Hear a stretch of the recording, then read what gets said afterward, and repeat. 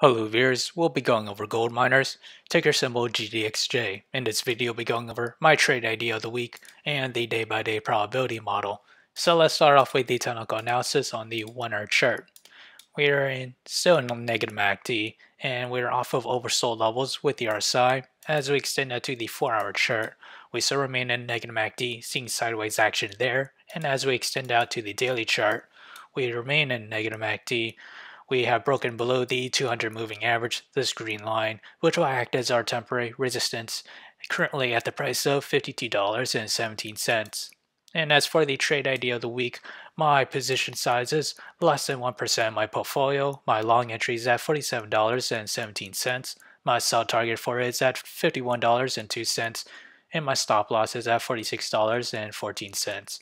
However, if I were to open a short position, my entry is at $52.67, and that is this range here.